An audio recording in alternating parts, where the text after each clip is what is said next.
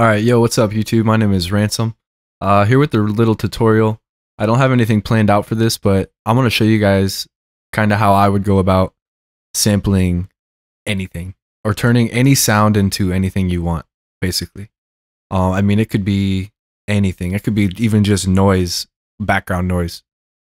So let me show you how I would go about doing something like this. Basically, what I would do, obviously I'm going to need a sound or a noise. So I'm going to go to Splice here, and I'm going to find something here real quick and just kind of, I'll look up Foley. I might have some Foley sounds. Okay, so something weird, right? Just, it can be anything. I mean, it could be whatever you'd like. Right, so I'll just use this like, I don't even know what this is. Just some background, really. So basically, I just dragged it, dropped it into my session.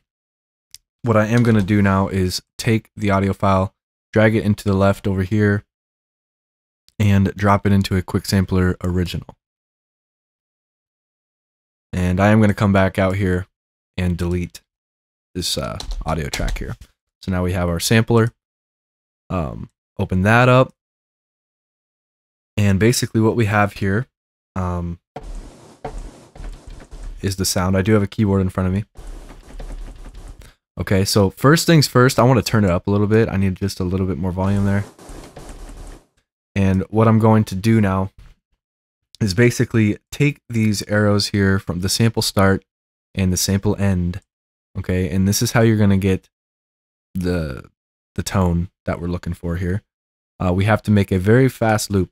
So basically, you're just going to take these and make them about as short as you can. You can actually zoom in here and put them close up together.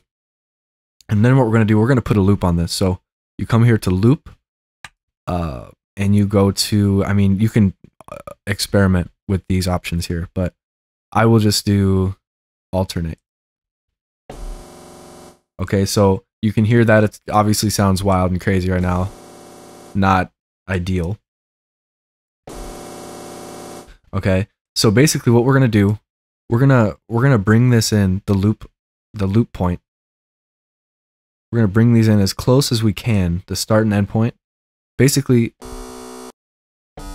until it is making a tone. You can hear I do that. Now if I get it even closer, and the closer you make it, the higher pitch it's gonna get. But basically, we just need any pitch, whatever sounds good to you.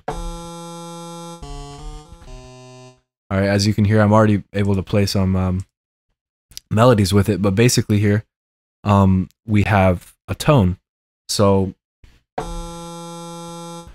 okay, so now next thing we need to do is make sure that tone is in key with middle C, which is C on the keyboard. If you don't know where that's at, you can hit E on your keyboard as long as you have your sampler track selected. Hit E. That'll bring the edit key open here, and you can see where the root key C3 is the one that we want to be playing there. So as long as you're hitting that note, we're gonna go. You can close out of the sampler and hit E again to close that.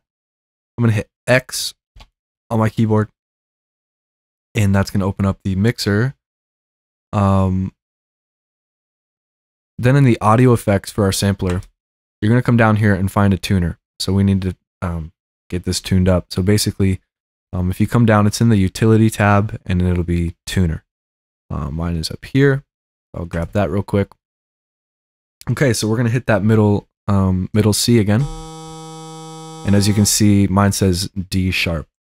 So what we need to make that is a C. So I will open the sampler here and the tuner at the same time.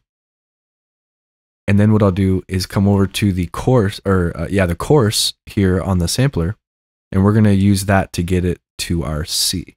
So I'm going to hit the note here and hold it here. And I'm going to bring the course down as I'm doing this to get it to C. Perfect. So you can see it's in C, but we need it to be directly in line with the 0 here. We don't have to be directly in line. You can, I mean, you could put it off key by a couple semitones and sound pretty cool, but we're going to aim for 0 for this one. So we're going to use the fine pitch here and get that to 0. So let's go ahead and hold the note again and use the fine pitch.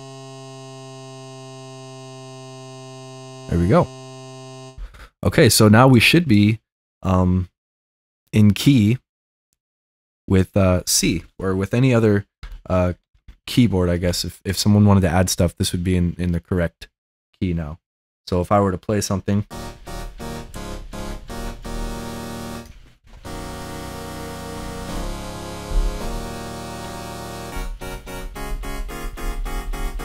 right? So boom, I just I have a little sound there, and basically you already have something there that you can work with. If you wanted to open up the sampler again, you can actually mess with the attack, sustain, and release down here in the bottom left, or bottom right, sorry. So I can maybe change the attack out a little bit so it's not so choppy. It's got a little more of a fade in. You could change the release out, and that'll make it, you know, fade off a little smoother, kind of like a pad.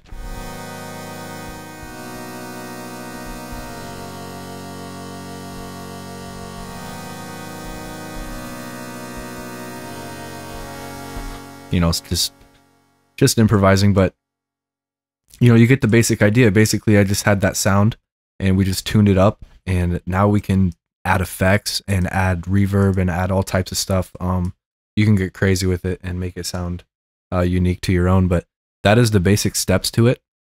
Now, if you wanted to make it like a lead, you know, maybe you don't want multiple notes playing at the same time, you know, like they're overlapping, you can come to the polyphony here and change that to 1 or mono. Basically, that's going to only allow one note to play. So now it's going to sound more like a lead or something. You know, something like that. You could also add a little glide to it in the pitch section here. If you turn that up, it'd be kind of like a cool, you know, get some stuff like that. So really from here, you can just keep sound designing. I would add like effects like reverb, or, you know, I mean, you can go crazy with it. So hopefully you guys learned how to make a sound out of nothing. And yeah, hope you're having a great day. Peace.